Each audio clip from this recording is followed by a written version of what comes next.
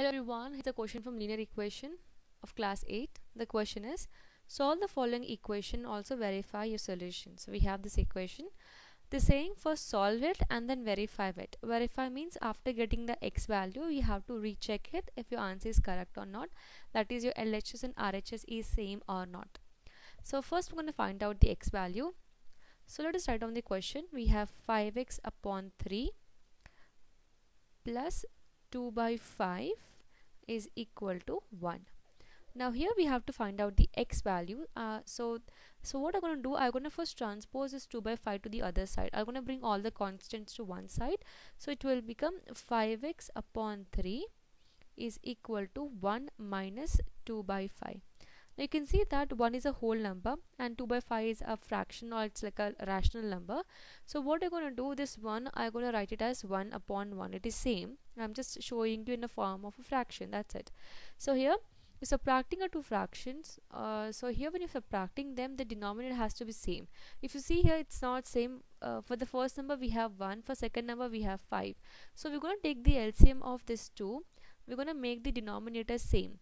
So it will become 1 comma 5. LCM of 1 and 5 is 5. So we have to make denominator 5 here. So this 5x upon 3 will remain same, is equal to 1 upon 1 we have, right? So this 1 we have to change it to 5.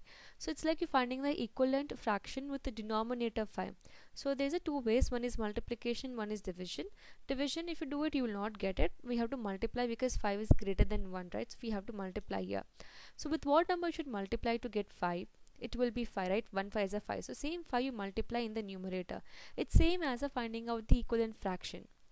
Minus the second number is 2 by 5. Already we have 5 in the denominator. We don't have to do anything for the second number. So here we get 5x upon 3 is equal to 5 upon 5 minus 2 upon 5. Right?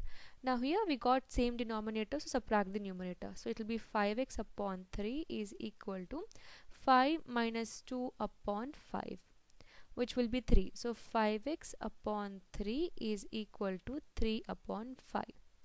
Now we want only x value, but we have this 5 and 3 here. We have to transpose this to the other side. If you observe, this 5 is in multiplication with x. So when you multiply number which is in multiplication to the other side, it comes in division. So this 5 will go to division here. Okay, and this 3 which is in division, when you transpose this to other side, gonna get, it comes in multiplication with the numerator.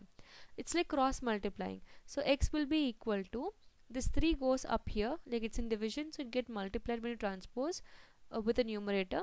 And here this 5 is in multiplication, when transpose goes to division. So already one 5 is present here. So when you transpose this 5 to the division here, it get multiplied with the previous 5. So it will be 5 into 5. So here we get 9 upon 25. So x value we got here. Therefore x is equal to 9 upon 25. Now this we have to verify. We have to substitute this value back in the question, and we have to check if LHS and RHS are equal or not.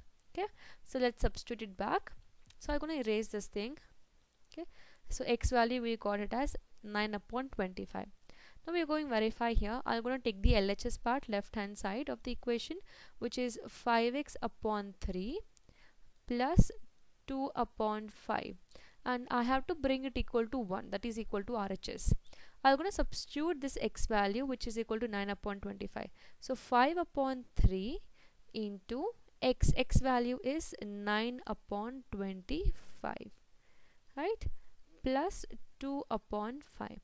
Now see, instead of multiplying it, we can do cancellation. Here these two numbers 5 upon 3 and 9 by 25 are in multiplication, right? So we can cancel the numbers here. 5 1s are 5 5s are 25, 3 1s are 3 3s are 9. So here we got 3 by 5 plus the other number is 2 by 5. So already denominators are 5, so we can add up the numerators directly. So 5, and in the numerator we'll get 3 plus 2, which is equal to 5. So 5 by 5, 5 and 5 will get cancelled, we'll get 1 as a answer. And you can see that RHS is also equal to 1, so which is same as the RHS. So therefore we can conclude that LHS is equal to RHS, which means this equation is verified. Answer what you obtained is correct answer. I hope this question is clear. In case you have further questions or doubts, you can leave a comment. Thank you so much for watching.